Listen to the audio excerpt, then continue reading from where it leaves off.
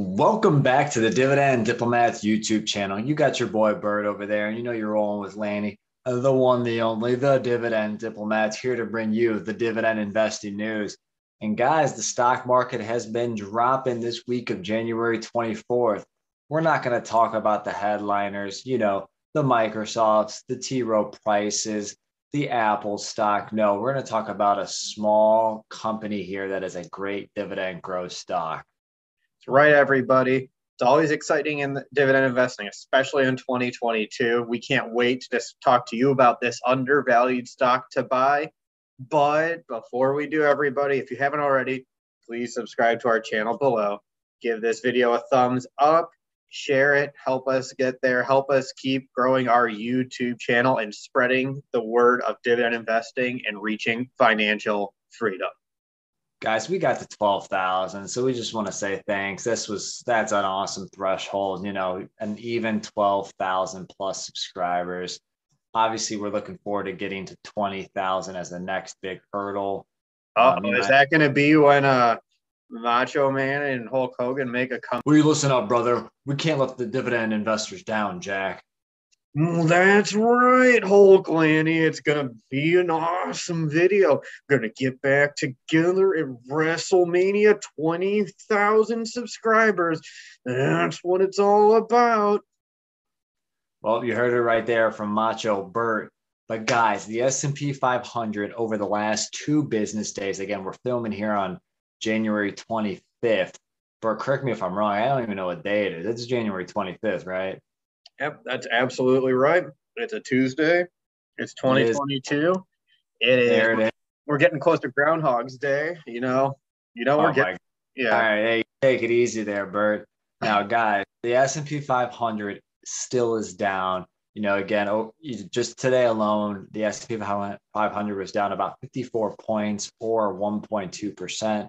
Last 5 days, they're down 5%. And then year to date, S&P 500 is down 9%. Will they crack below 4,300? That's what I was about to say. It's insane that it's below 4,400. And the way it's trending now, it could get below 4,300 and heck, maybe even 4,200. But let's be real. While others are running to the sidelines, others are nervous, others are scared, we get excited because we look for long-term investments and buying undervalued dividend growth stocks that have a history of increasing their dividend through good times and bad. That's why when others flee, we run in and say, this is our time to pick up some great, cheap assets. I want my dividend stocks. I want them now. So, guys, this is a great time for dividend investors that are just starting out on their, personal finance journey, trying to build passive income. There is no better way than right now to buy dividend growth stocks because, guys, stocks are on sale. They're finally being discounted back to more normalized fair value, really coming down to the mean, which is, we needed this because the S&P 500 was significantly overvalued over the last, 12 to 18 months. What do you think, Bert? Yeah, you could argue it still is even slightly overvalued when you stretch it out over the long run, and that it might just be correcting here for a little bit to start the year. But yeah, it seemed like the stock market could not sustain more than 2 or 3 down days in a row for that 12 to 18 month period. So it's a little refreshing to see actually have a lot of different opportunities there. I know it's what happened when we put the watch list together. It was actually fun putting the watch list together because it didn't feel like you were scraping for 3 stocks to buy. You were easily able to find 3 great stocks. And that's why I'm pumped that just a few days later, Lanny, we're going to be here talking about another undervalued stock to buy too. Exactly. Instead of talking about the traditional stocks that we have been talking about, the T. Rowe Price, the Store Capital stock, Verizon, Unilever, LyondellBasell, even Johnson & Johnson, their stock has taken a huge whack as well, as I believe they didn't hit the estimates that the analysts were expecting. I don't know if that's because of the COVID-19 vaccine, but we're actually going into another industry that Bert and I love. We've talked about this industry many times. We're going into not just the banking industry, guys, but we wanted to talk about another smaller regional sized bank that's almost 14 billion in assets. That's right. And the community banking sector is the one we love because there are a lot of great undervalued banks that are very well capitalized, that have strong balance sheets, that have strong dividend yields, and still offer the nuts and bolts products of the suite of products to people in their community. They help out a lot of people nearby. You can do your full service checking, get your business loan here, but they also avoid a lot of the complicated transactions and a lot of the things that the big banks can get into that could potentially make your balance sheet less stable. So that's why we love this niche sector. And it's an industry that Bert and I know very well, given our backgrounds in banking. So guys, we're going to head over to the New Jersey area. We're going to Provident Financial Services. Ticker symbol is PFS for personal financial statements. No kidding, but yes, their ticker symbol is PFS. And again, at the time of this video, at the time of this video, their stock price was trading at $24.29. We're going to go through the Diplomat stock screening metrics. Check them out here below. Again, the first big one is the price to earnings ratio that I know everybody here loves. But this bank, Bert, is a growing bank. And not to mention just that, but they also just established a new CEO and president earlier this year, about 2 weeks ago, which was the chief operating officer for the bank, which came in from an acquisition they had from a few years ago. So they have quite a little bit of a shakeup going on right now. But, Bert, kind of give a few highlights from that last Q3 earnings release as we anticipate Q4. Sure, absolutely. One of the ones I always look for, banks are measured by their balance sheet and their total assets there. That's how you judge the size of a bank. Their total assets, as we mentioned here, are $13 billion. So it's on the larger side of the community banking sector. It's above some of the big $10 billion thresholds that I know a lot of banks would try to get to in the past before they loosened up some of the regulations on that area. So $13 billion is nothing to sneeze at. Assets grew $400 million in 2021 over the first 9 months. So that's a pretty decent amount there for a $13 billion institution. In the words of my Italian relatives, it's a good. Yeah, it is good. You don't have to be Italian to know that that's trending in the right direction. I know one of the other things, too, that jumped out of there is the bank's ROE is 10.45% so far through there. I know typically for banks, what you're looking for is an ROE that is above 10%. That's the metric we use. So it's great to see them cross that bar.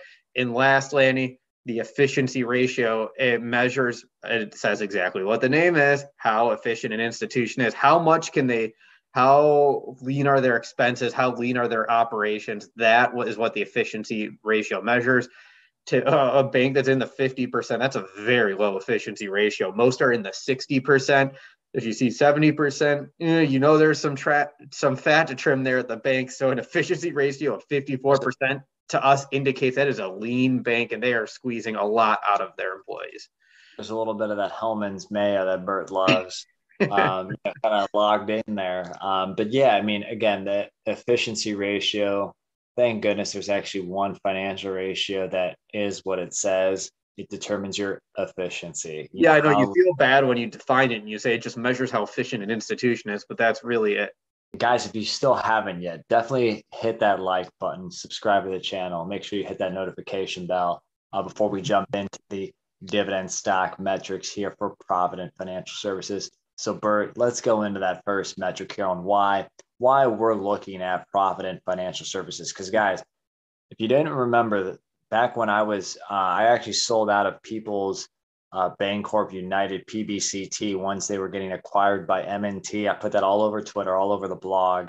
I moved on from my position there and actually moved into here back when they were trading in that 17 and 19 range. So they've actually had quite the appreciation up to this point. Again, trading at $24.29 for PFS. So Bert, dive into the first metric here. Yeah, so let's see that even though the share price has jumped up, let's see if the metrics today are showing signs of undervaluation. Remember, for banks, we always sneak in that extra valuation metric. We're going to look at the price to earnings ratio, and then we're going to look at the price to book ratio because the industry goes by the price to book ratio as well. So both metrics will show is Provident undervalued. Price is $24.29 at the close at the end of this video. Forward EPS 184. That gives you a PE ratio of 13.2, half the market. So yeah, it's undervalued PE wise compared to the market. Price to book. Lanny, what do we look for typically when we are comparing the price to book ratio? Typically, you want to see under 1.25. If you can get it somehow at 1 or below, that means like, wow, the stock price is below what literally Equity the equity of the institution. So that's always a sign of possible undervaluation, or could be a sign of trouble. But so here for Provident Financial Services, for that price to book ratio on this big, nice size regional bank, they were at 1.12, so slightly higher than LCMB that we reviewed when we were reviewing LCMB and Dimeco, but still not too bad. Yeah, no, I mean, that was great. I mean, it's below the 1.25. So if you look and you compare the price to book for the industry, and you typically would scan and say, here, what are the cheapest ones? This one would definitely pop up on the list, because that is a very well. So they passed both those metrics. Let's move into 2, payout ratio. We look at below 60%. The perfect payout ratio is between 40% and 60%.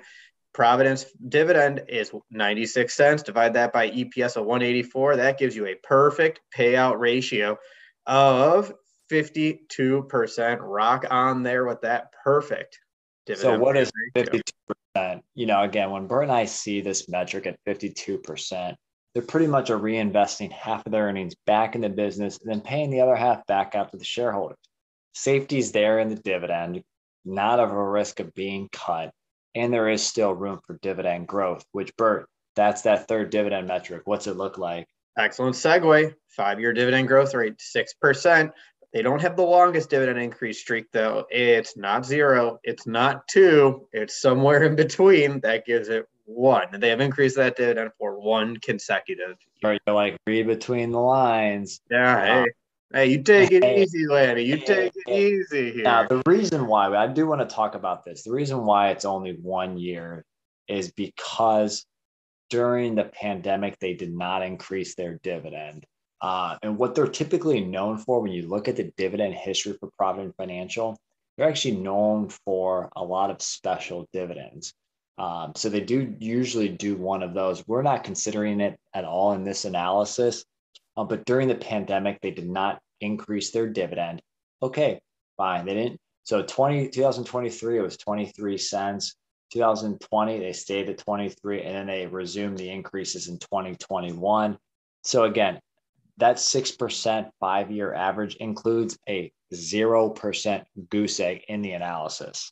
Yeah. Hey, I mean, still great. I mean, despite that, they still have a long-term history going up. They have the long-term history of rewarding the shareholders, and they're earning machines there, because that ROE is over 10%. Let's look at I will have to say this, back at the first metric, they should blow the cover off that forward earnings expectations of $1.84. Just saying. Let's see what the results say. Numbers talk. Ball doesn't lie. But I will say that through 9 months this year, earnings per share is $1.72 through 9 months. Can they beat 5 cents per share in the fourth quarter? We'll find out. That's what we got to find out, Lanny.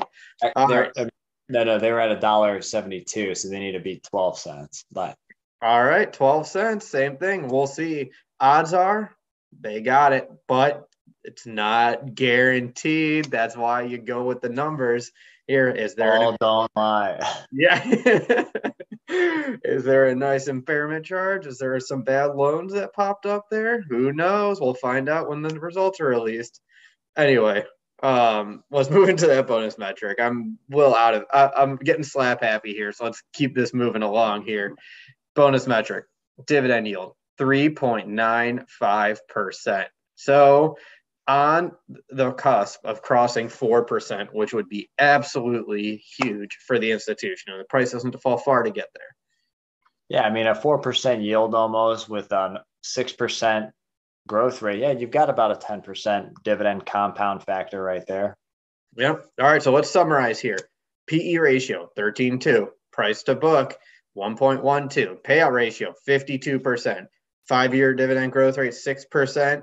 increase for 1 year. However, as Lanny said, they kept it still for 1 year, but they have a history of increasing in special dividends. In that bonus metric, the dividend yield is 3.95%. Lanny, what's put you on the spot? What are you doing right now with Provident? If you smell what Lanny is cooking here with Provident Financial Services, they're on my watch list. I'm loving it. I do want to see them come. I want to see them see if they break below $24 per share. I do own a little bit of them, but hey, I like the community bank space. Love the community bank space.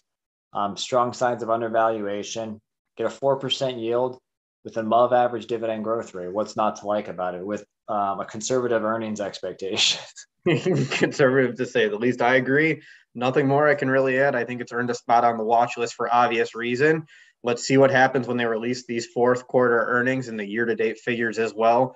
Everybody, let us know in the comment section, what do you think of Provident? Are you looking at any other community banks that are jumping on your radar? We'd love to know, do you have any other community banks that have a 4% yield and a price-to-book ratio below 1.25? Please leave those in the comment section below. Guys, it's all about dividend investing, adding to your passive income total on that journey to financial freedom. Let's all get there together. Let's keep buying dividend stocks, right here, right now. Let's do as much as we can because the best day was yesterday, but the next best day is today. Right, Bert? That's right. And if you haven't, subscribe to the channel. Give us a thumbs up, everybody. Let's keep crushing it in 2022. Guys, we appreciate it. That was Bert, and this was Lanny from the Dividend Diplomats. Over and out.